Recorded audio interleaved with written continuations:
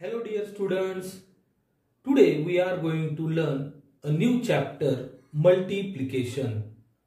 In that we are going to learn multiplication of tens. So let's start. Multiplying a number by 10 means taking 10 times that number.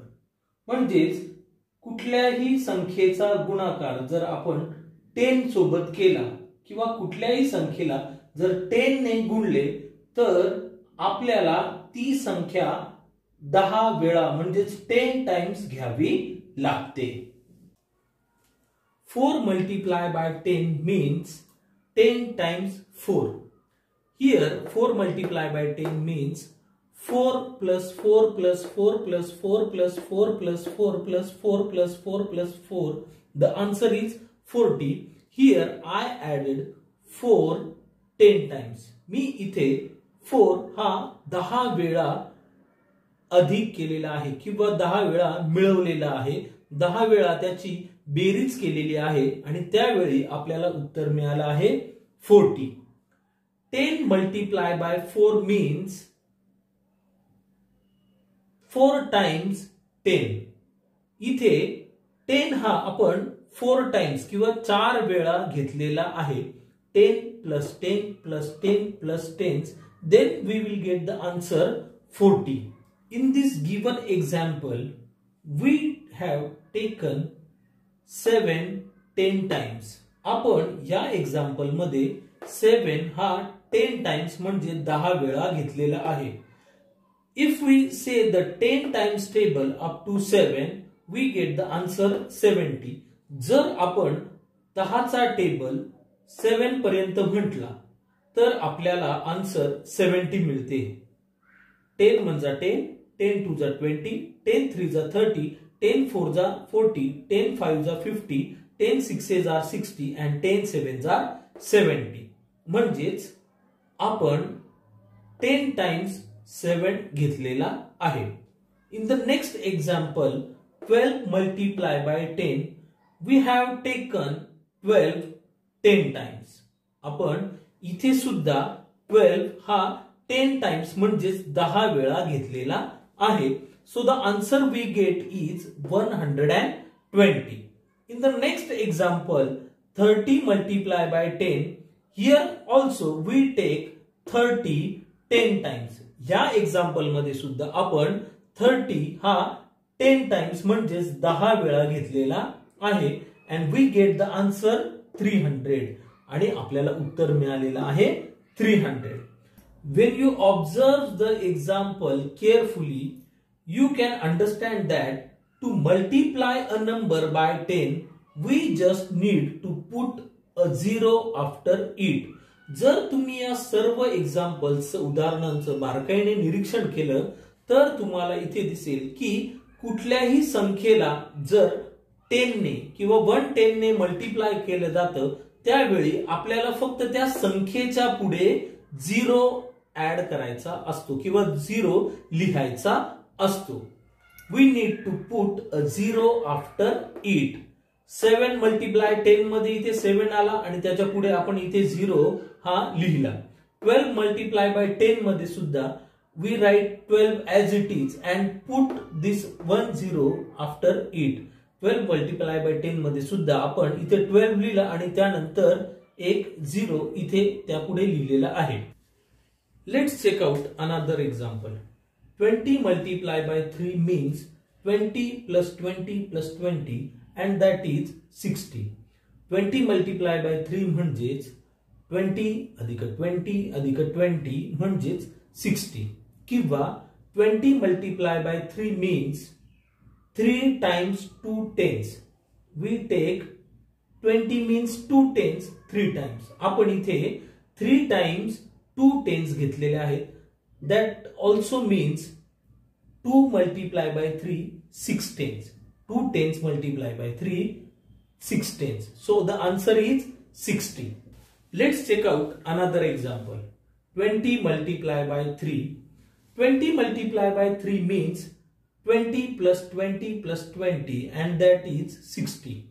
20 multiply by 3 म्हणजेच आपण म्हणू शकतो 20 अधिक 20 अधिक 20 आणि याचं उत्तर आपल्याला मिळतं 60.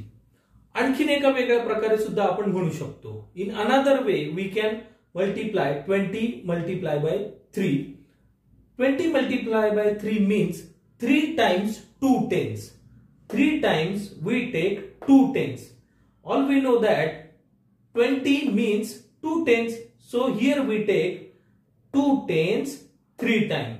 Means 3 times 2 tens is equal to 6 tens.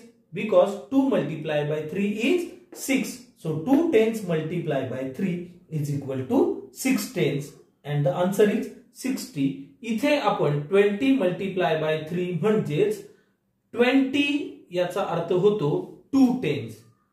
2 tense multiply by 3. 2 tense multiply by 3 is equal to 6 tens. So the answer is 60. To find out 20 multiplied by 3, we can multiply 2 and 3 and place a 0 after it. So the product is 60. म्हणजेच आपल्याला 20 multiply by 3 हेच उत्तर शोधायचं असल्यास आपल्याला 2 आणि 3 हे दोघंही मल्टिप्लाय करून त्याच्या पुढे एक 0 ठेवावा लागेल. जसे 2 multiply by 3 is equal to 6 and when we put this 0 after 6 the answer we get is or the product we get is 60. 20 multiplied by 7 is equal to 20 means 2 tens multiplied by this 7. The answer we get is 140. या example मध्ये आपण 2 multiplied by 7 करून त्याच्या पुढे 0 लिहिलेला आहे. 2 multiplied by 7 is 14 and we put a 0 means 140. 60 multiplied by 3. 60 means 6 tens. 60 म्हणजे 6 tens multiply by this 3. 6 tens multiply by 3 is equal to 180. 6 multiply by 3 and put a 0 after it. So the product we get is 180. 80 multiply by 5. 80 means 8 tens. 80 म्हणजेच 8 tens multiply by this 5. So 8 tens multiplied by 5 is equal to 400, or we can say 8 multiplied by 5 and we put a 0 after it. 8 ने 5 ला multiply केल्यानंतर जे उत्तर येतं त्याच्या पुढे आपण एक 0 लिहिलेला आहे. So the product is 400. Next example is 30 multiplied by 20. In this example, there is a 0 in units place of both numbers. या एक्झाम्पल मध्ये दोघही नंबर्सच्या युनिट्स प्लेसला 0 आलेला आहे. अशा वेळी आपण काय करायचं? सो 30 मल्टिप्लाय बाय 20 यामध्ये we have to write one of the number in tens form. आपल्याला या दोघांपैकी कुठला तरी एक नंबर हा टेन्सच्या रूपात म्हणजेच दशकाच्या रूपात लिहिणं गरजेचं आहे. So 30 multiply by 20 means 30 multiply by 2 tense. So we write this 20 in tense form which is 2 tense. आपण हा 20 दशकाच्या रूपात 2 टेन्स असा इथे लिहिलेला दिसतो. So 30 multiply by 2 tense. So we get 60 tens. So 60 tens means we put 1 0 after it because 60 tens are there.